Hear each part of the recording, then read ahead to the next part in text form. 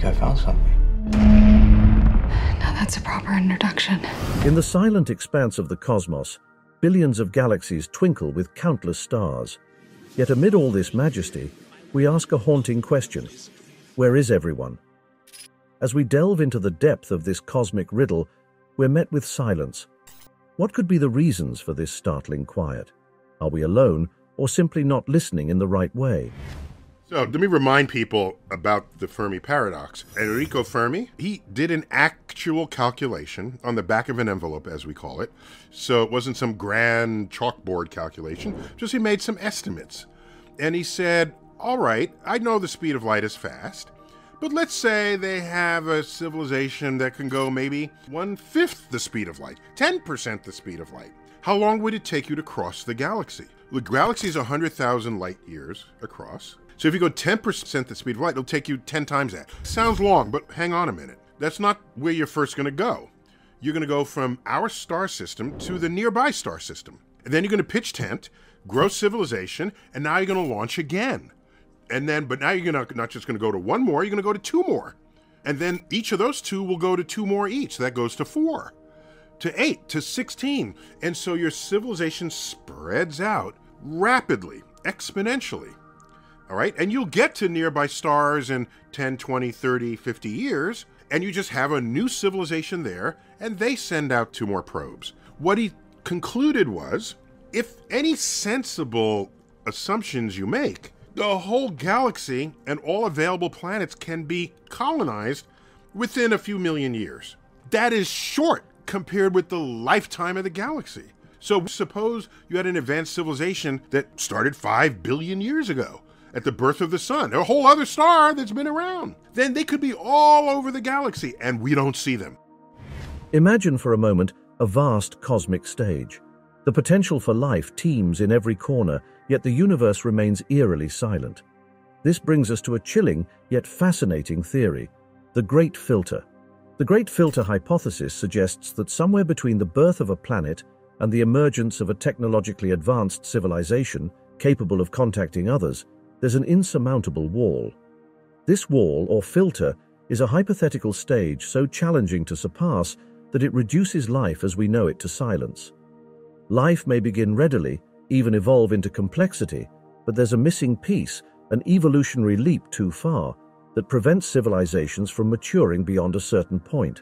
Perhaps it's the development of complex multicellular organisms, or maybe the leap to intelligent life. It could even be a self-imposed doom, such as a technological catastrophe that wipes out advanced civilizations before they can reach out to the cosmos. But if such a filter exists, where is it? Are we on the brink of encountering this obstacle, or have we already surpassed it? Could we be one of the few, or even the only species, to have made it through the Great Filter? And if so, what does this mean for our search for extraterrestrial life? So then everyone is saying, well, how come we don't see them? Yes, one of the reasons are they could be just like us and destroy their own planet. They're so smart, they figured out how to destroy themselves. That's one example. Another one is space travel is just too hard.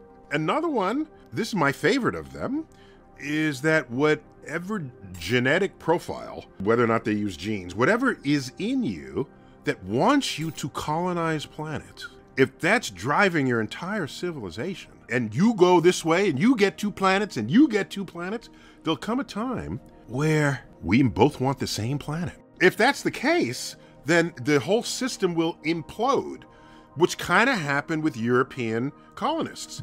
England had colonies, France had colonies, Spain had colonies, Portugal had colonies, the Dutch had colonies, and you reach a point where there's not enough land to go around and they fight each other for control of that land. So we saw that play out on Earth's surface, where if you have this expansionist mentality. So it could be that whatever is the urge that would want to make that happen in the first place has the seeds of its own unraveling.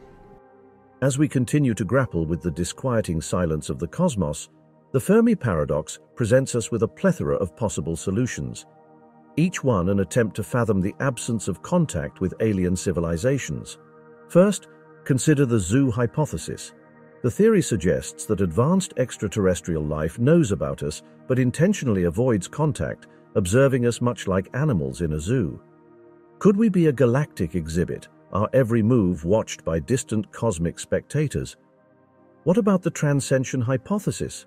This idea postulates that once a civilization reaches a certain technological level, they transcend into a higher plane of existence beyond our detection capabilities. Could civilizations be out there, just beyond our reach, residing in a dimension we can't yet comprehend?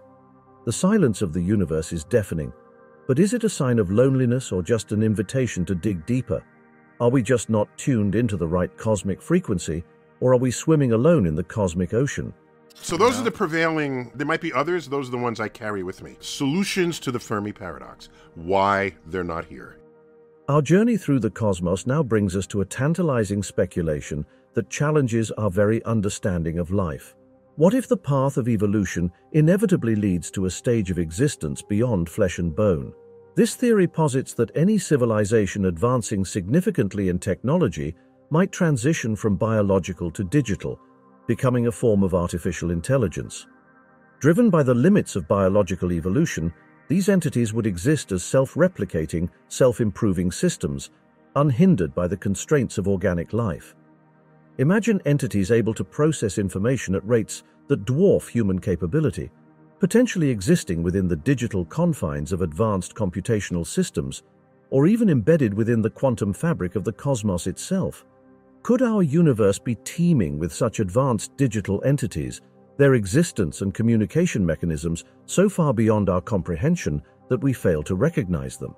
I would say that if there weren't life, it would be astonishing. Given how common our ingredients are and how quickly life took place here, and how many planets we know are orbiting host stars. It would be astonishing if that were the case. It could be out there. There's no evidence that would convince an authentic skeptic that we've been visited. These fuzzy, monochromatic tic-tacs that show up on the Navy restricted airspace in our own atmosphere. By the way, you've seen the high-resolution images from a telescope we parked 1 million miles from Earth, called the James Webb Space Telescope, looking at the edge of the universe. And the best you have of visiting aliens in our own atmosphere is a fuzzy tic-tac? You got to do better than that if you're going to convince an astrophysicist. Among the myriad of solutions to the Fermi Paradox, one speaks directly to our imagination and the countless stories we've told across generations. The hypothesis of extraterrestrial visitation posits that alien civilizations not only exist, but have already visited us. From sightings of unexplained aerial phenomena to tales of close encounters, this hypothesis often finds its roots in popular culture and folklore, fueling the narrative that we have been, and continue to be, visited by extraterrestrial beings. However, as captivating as these stories may be, science requires empirical evidence. Despite thousands of sightings and reports, tangible, scientifically verifiable evidence of extraterrestrial visitation remains elusive. Until such evidence is produced, this hypothesis, while undeniably fascinating, remains within the realm of speculation. While we yearn for contact, our scientific journey must be grounded in facts. But does this silence signal absence? Or could there be a sliver of truth in the sea of UFO reports that we've yet to fully explore? UFO. First, remember what the U stands for in UFO. Now, there's a fascinating frailty of the human mind that psychologists know all about, and it's called argument from ignorance. And this is how it goes. Somebody sees lights flashing in the sky. They've never seen it before. They don't understand what it is. They say, a UFO. The U stands for unidentified. So they say, I don't know what it is. It must be aliens from outer space visiting from another planet. Well, if you don't know what it is, that's where your conversation should stop. That's what argument from ignorance is. It's common. I'm not blaming anybody. Psychologists know all about it. And it may relate to our burning need to have to know stuff because we're uncomfortable, steeped in ignorance. You can't be a scientist if you're uncomfortable with ignorance, because we live at the boundary between what is known and unknown in the universe. In this cosmic symphony, we find ourselves at a unique juncture, teetering between a universe filled with potential companions and one where we stand alone.